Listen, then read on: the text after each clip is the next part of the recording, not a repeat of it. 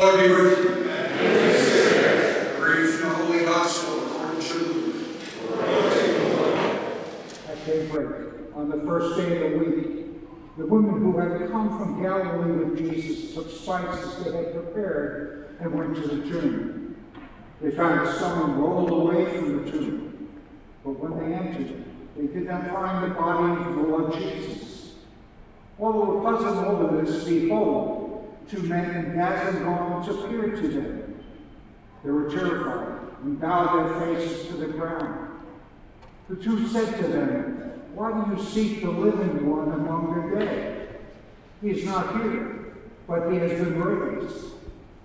Remember what he said to you while he was still in Galilee, that the Son of Man must be handed over to sinners and be crucified and raised on the third day." And he remembered his words. Then they returned from the tomb and announced all these things to the 11 all together. The women were Mary Magdalene, Joanna, and Mary, mother of James. The others who accompanied them were also told this to the apostles. But the story seemed nonsense, but they did not believe them.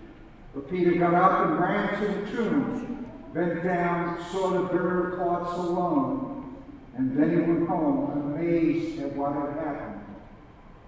My friends, the gospel of the Lord. Praise to you, Lord Jesus Christ.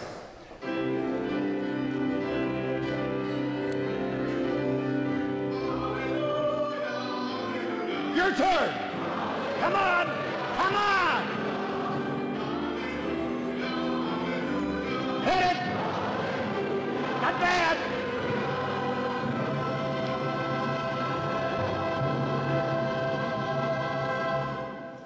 One more. One.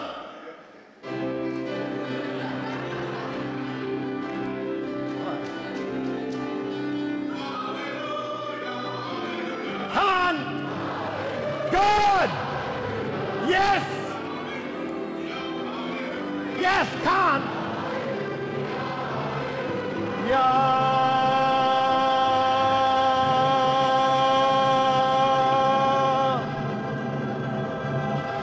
Good. Now you can sit down. We got a name for it. It's called full and active participation.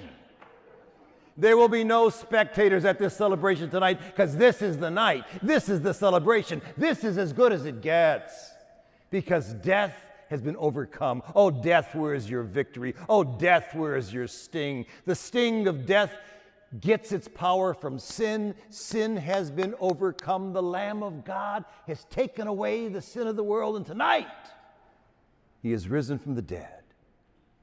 We've just been celebrating the most powerful 3 days of the year. And tonight is the ultimate mystery. You know, they got a name for it. They call it the Passion of the Christ. You know, when we think of the word the Passion of the Christ, what we think of is the cross and the suffering and the pain. And that's really true.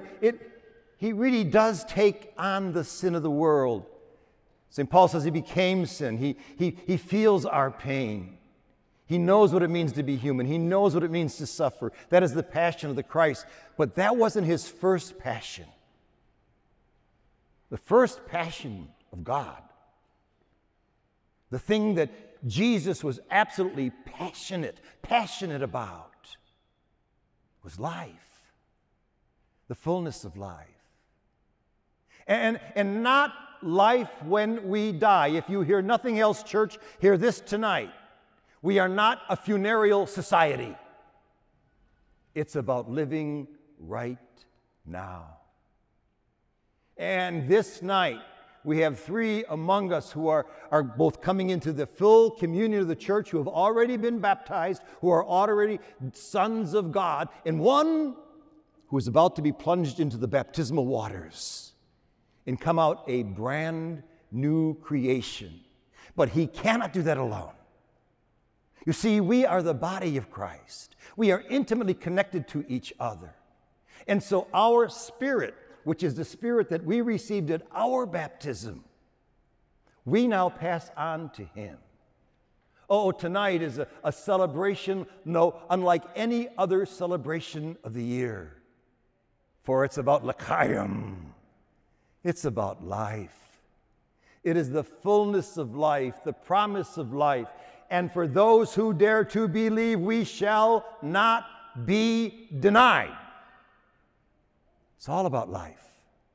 That's the passion of Jesus. He had a name for it. He called it the kingdom of God. Well, tonight, the kingdom is here.